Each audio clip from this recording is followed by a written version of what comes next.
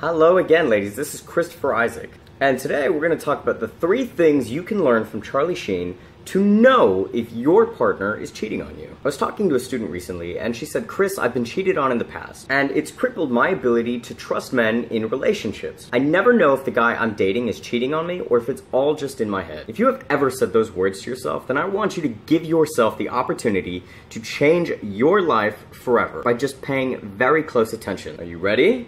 Good. Now, Charlie Sheen is all over the media as sort of a poster child of what a playboy really is. And understand that there are men out there that idealize Charlie Sheen for that very reason, which is why these 3 things that you are going to learn today are so important. Number 1. He keeps women at bay. The reason for this is because he knows that closeness and openness are counterproductive to being able to see other women secretly. If your boyfriend spends time with you and tends to disappear during the day or evening with vague responses as to what he's actually been doing throughout the day, and this may be a red flag for you. Number 2, he is never direct about his intentions. There is a big difference between someone who proclaims that he is only looking for open relationships and someone who uses a woman's desire for intimacy to gain sex. Also, if he is announcing you as his girlfriend to only his male friends, but sort of leaves vague or loose descriptions of your relationship around other women, understand that there is a very deliberate reason for that. And it's not to rile you up or joke with you as some men will try to have you believe. It's because he's leaving room for other women to think that he is available. And lastly, number 3.